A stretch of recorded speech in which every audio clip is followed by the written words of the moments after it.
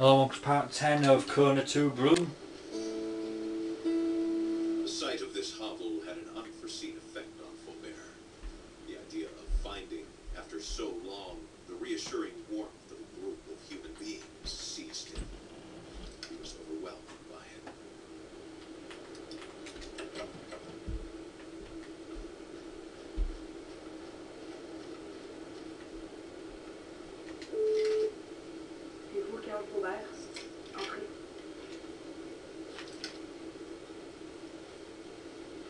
If I remember correctly, this is broken.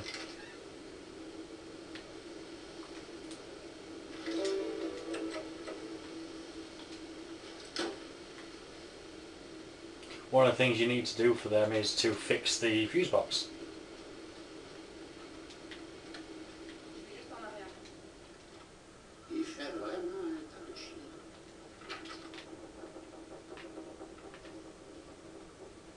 It says this is a save point, but I can never get wood to put in it. Everybody speaks French. Comme vous le savez, moi c'est Françoise, je suis la responsable ici. Il y a eu une explosion dans un souterrain à la mine et depuis on a la tempête, des avalanches et plein de choses étranges auxquelles j'aime mieux ne pas penser. Les routes sont coupées et on n'a ni électricité ni signal téléphonique.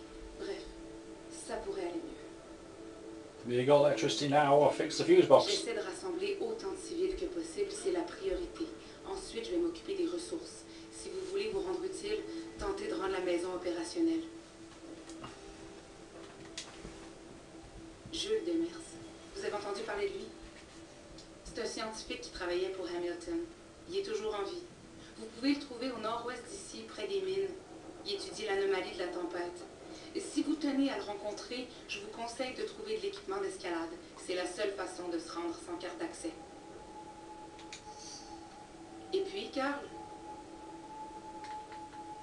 William Hamilton is dead. Hamilton n'était pas aimé ici. Sa mort m'a pas surprise. Je travaillais aux ressources humaines et je peux vous dire que même parmi ses employés, ses projets dérangeaient. Ça dépassait l'entendement. J'en connais aussi suffisamment sur lui pour vous confirmer qu'on faisait bien de s'en méfier. Hamilton's projects. Hamilton creusait pour plus que du cuivre. Il y a des installations sous terre encore plus creux que la mine, des installations énormes. Mes accès étaient restreints, mais de ce que j'ai pu comprendre, HMC a découvert une nouvelle matière dans les années 50 et Hamilton a investi des millions pour l'étudier. Oh, the house. C'est une bonne maison. Les fondations ont de l'âge, mais elles sont encore solides. C'est quelqu'un dans les premiers survivants que j'ai trouvé qui en a parlé. Comme quoi son emplacement et le terrain aux alentours, c'était parfait pour tenir à travers une tempête. C'était la maison de ses grands-parents et c'est devenu notre lueur d'espoir. La priorité, c'est de se protéger du froid. Il y a des vitres cassées et la boîte à fusibles à l'extérieur ne fonctionne plus. Il faut aussi réparer le robinet dans la cuisine. On y arrive jusqu'à maintenant avec la neige fondue, mais au nombre de personnes qu'il y a ici, il nous faut de l'eau courante. C'est un module central qui aurait sauté. Depuis, on voit des employés de HMC essayer d'en effacer les traces dans la région et on est pris dans une tempête inexplicable en plein mois d'octobre. Ceux qui essaient de partir se frappent au froid, à la désorientation, ils se mettent à voir, ils disent qu'il y a une présence dans les bois. C'est pas humain, ni They're seeing the Wendigo. Je veux même pas y penser. Il y a quelque chose qui erre à l'extérieur, une genre de créature qui tue avec une violence que j'ai jamais rencontrée. On retrouve des corps gelés partout et il y a des éclaboussures de sang dans la neige.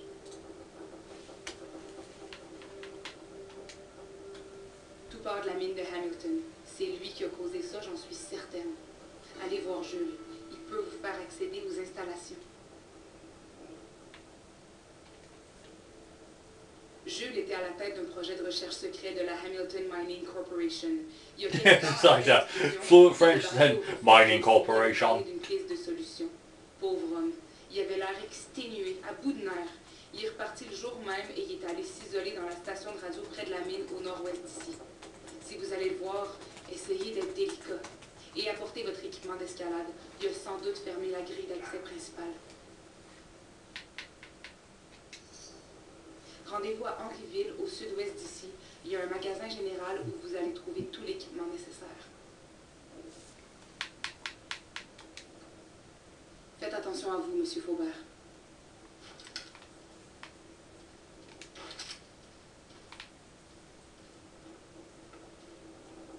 Ah, enfin, on peut manger de la bonne soupe chaude.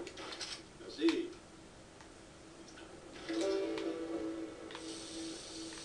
Okay, fix the faucet.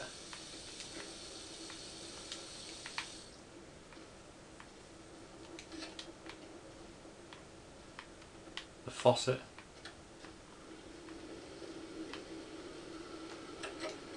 Planks are required. Okay.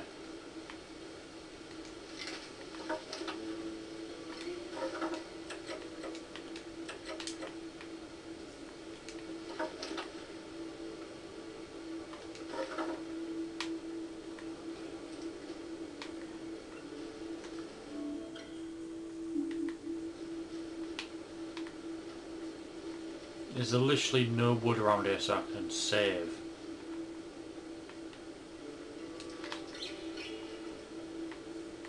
Doggy. A sled dog. This type of animal usually stayed in a pack. It was quite rare, especially this far north, to find them alone.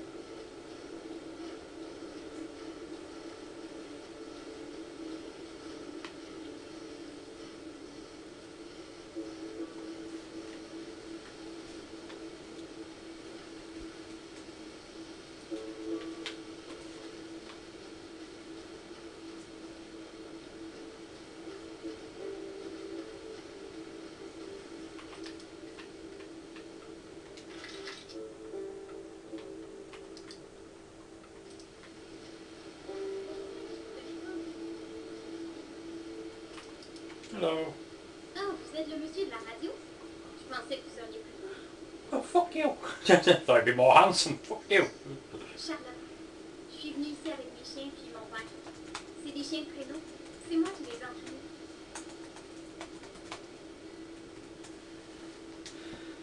Je suis venue avec mon petit père. On a entendu le message de Madame Françoise pendant la tempête, alors on a appelé près. C'est vous qui avez peur. Les adultes, vous vous promenez avec vos passes d'enterrement comme si soudainement la neige était la chose la plus dangereuse au monde. Tu sais, la terre, ça existe encore. C'est pas une technologie perdue.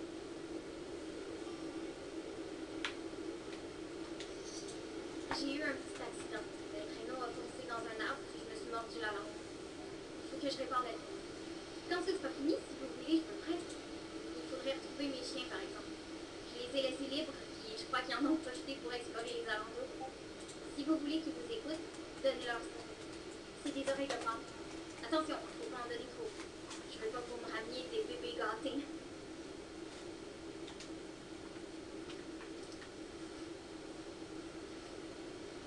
Let's go bring back the dogs.